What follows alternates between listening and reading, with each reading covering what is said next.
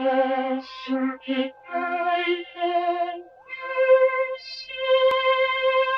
the CircuitPython Parsec today, I want to show some more DisplayIO stuff. This time, it's going to be positioning. I've got this little pill shape. This is actually a round rectangle.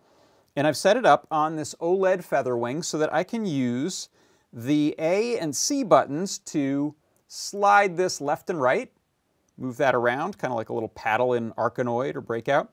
And I can also hit the B button to reset it. First of all, we're going to import some libraries, including the DisplayIO library, and in this case, the display shape's round rectangle. Then I set up the display and I create this object right here. The round rect is a round rect, and I position it at 0 and a particular height, as well as a width and height of the object. I'm deriving those from the display itself, so this is somewhat portable code. And then I'm setting this to have a radius of 8 around those corners. I fill it black and put a little white outline on it with a stroke of 1. Then, as I, in the main loop of the program, adjust buttons, we're simply changing the position. So I have a variable called xpos, and I'm either subtracting from it or adding to it. And then I'm updating the object with this line right here, roundrect.x equals xpos. So as that x position changes, so does the position of the round rectangle.